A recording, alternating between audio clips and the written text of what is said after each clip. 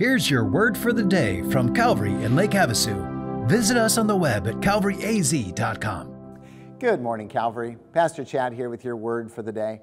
Hey, has it ever bothered you or you ever wondered why some people just don't get it?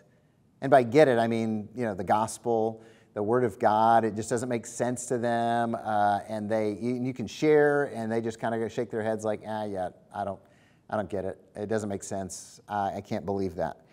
I know it's frustrated me. I have a brother who, he and I did ministry together.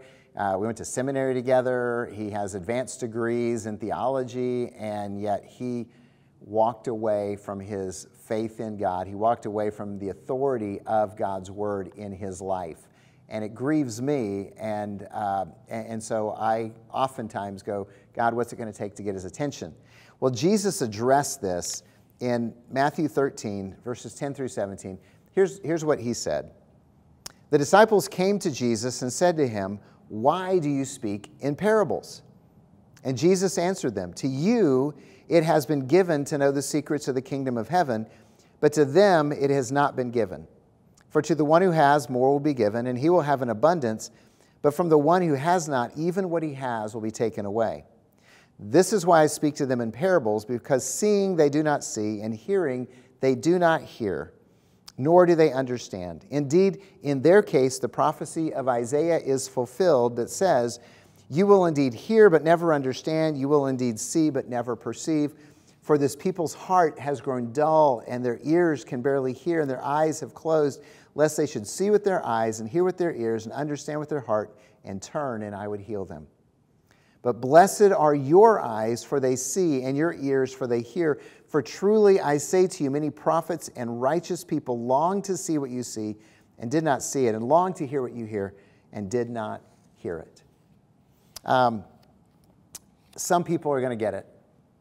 They're going to hear the word of God and respond with joy, and other people are not. And we don't have any control over who gets it or who doesn't. So if you hear the word of God and it makes sense to you, and you see the things of God and you recognize his hand in it, rejoice, because God is revealing his truth to you. So lean in and learn and obey what he's teaching you. Because we are privileged to be the servants of God. The Holy Spirit of God is in us, and he's the one who's teaching us and convicting us and leading us into truth and opening our eyes. And so heaven is our destiny, and it's our guaranteed home. So we have the Word of God in our hands, which, by the way, is why we encourage you to read and apply God's Word, because if you read it and apply it, God will change your life. Now, that's the encouragement. There's some unanswered questions in the text that I don't have time for this morning, but if you're listening and you're learning, rejoice and follow Jesus, because that will lead you to blessings. I hope that helps. You have a great day.